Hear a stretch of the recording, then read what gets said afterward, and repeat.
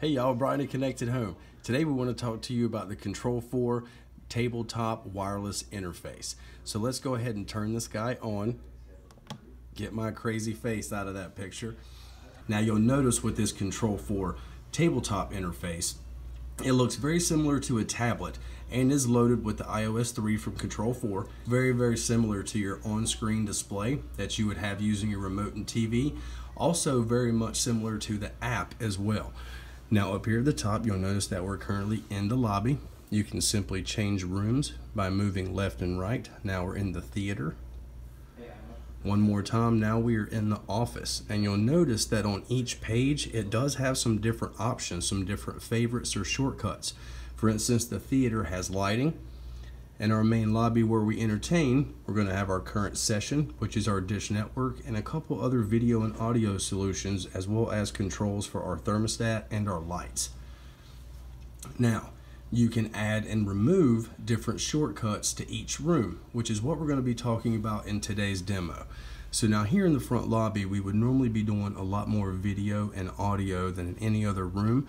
Now notice that we do have our channels for our dish as well as our dish network. We have our Blu-ray player, our Netflix app, as well as two audio apps, which would be Pandora and Deezer. But let's say we want to add some more stuff to this page. So just like on our remote, we do have a Control4 button up here in the top. We're simply going to tap that. It's going to have our watch, listen, lighting, comfort, and settings, just like our on-screen display. So let's come in here and hit watch first. Now we normally do a lot with the Roku. So let's go ahead and press and hold the Roku. It's going to give us our options, and we want to favorite to room. And it's going to go ahead and save that as a favorite in the lobby where we currently are. So now let's see, are there any other sources? Well, we do tend to watch YouTube a lot as well too, especially for instructional videos, just like this one. So let's go ahead and hit YouTube, and we're going to favorite to the room as well. And now let's hit our little house button. It's going to bring us back to our lobby, and you'll notice now we do have Roku and YouTube saved in here as a favorite. Now we might want a few other music options beside Pandora and Deezer, so we're going to hit the Control4 menu button one more time. Let's go into listen. And here we have some of our apps. Our Pandora and Deezer have already been added to the page, but we also want to showcase one of our finer turntables that we have up front. So let's go ahead and hit turntable, favorite to room. Now go back again to our main lobby. And you'll notice we still have the Roku and the YouTube, and now we've also added our turntable in. And now removing the apps from the page is just as easy. All you're going to want to do is press and hold, and it's going to ask you to arrange and remove. This time we're simply going to remove the 3 applications that we put on this page so it goes back to normal. We're going to hit check to save the changes. And now notice the lobby no longer has those 3 applications we just added because we removed them.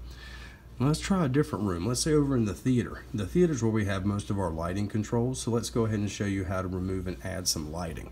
So now our 2 normal most important ones are going to be all on and all off. So we simply press and hold, and we do arrange and remove. And we're going to remove the all on scene and the all off scene. Hit the check to save those changes. Notice the theater no longer has all on and all off.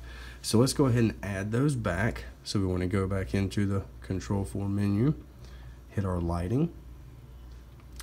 And now we do have, just like in the on-screen display, scenes and lights. So here we have all of our lights that we can add individually, but we want to replace the 2 scenes that we just took off of this page. So we're simply going to press and hold all on, favorite to this room, all off, favorite to this room. And now we can go back to our room display and see that the all on and all off have been added back, but let's go ahead and put them in the position that they were in. So we press and hold, we want to arrange and remove, but this time instead of pressing the X, we're simply going to grab that box, move it up here, grab the all off, move it right up here beside, hit the check marking in to save our changes, and now all off and all on are right back where they were.